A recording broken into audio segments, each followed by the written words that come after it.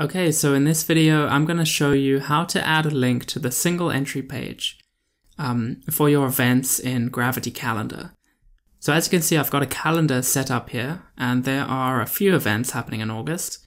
So if I hover over these events, you can see no extra information shows up here. It's just the name of the event and the time that it starts.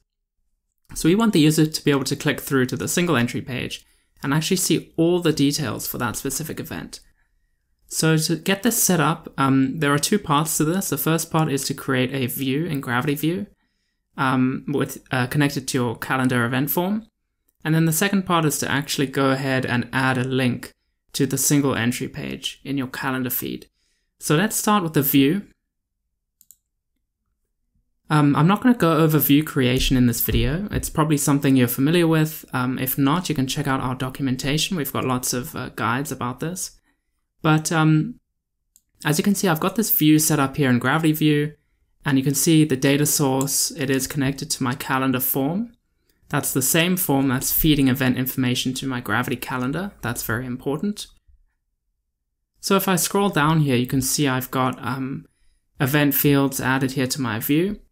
And you'll have noticed that this is actually the single entry layout. So you have to make sure that that is configured. If we go to the multiple entries layout, you can see that's also configured, and I've got a link here. The event name is currently linking through to the single entry. All right, so I've got my view set up.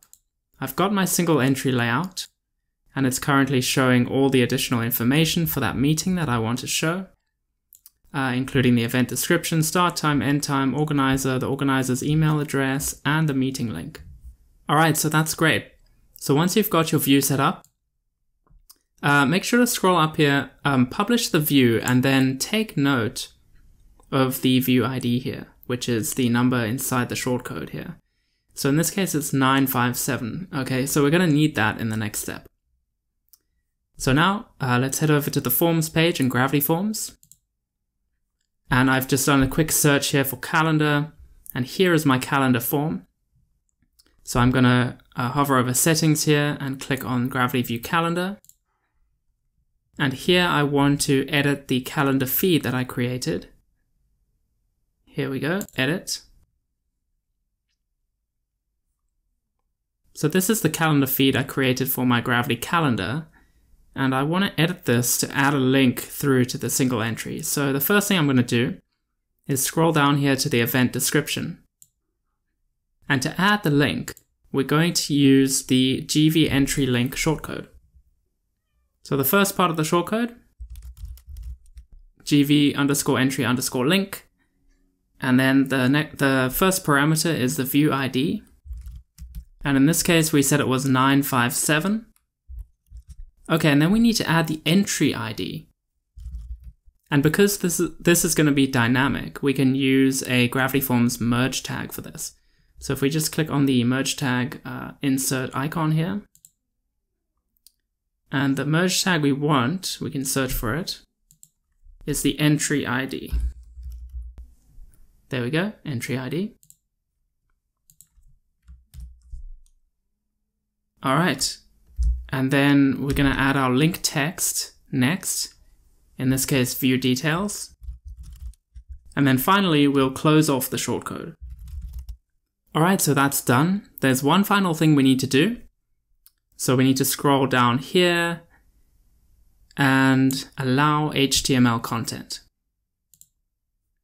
All right, done. So let's update this feed, save settings.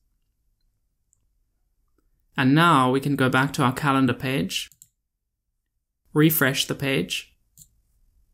And now if I hover over one of the events, as you can see, I've got this little tooltip with a view details link. And if I click on that, that takes me through to the event single entry page, where I can view more information about that event, including the description, start time, end time, the organizer's email, and here is the meeting link. In this case, it's a Zoom link.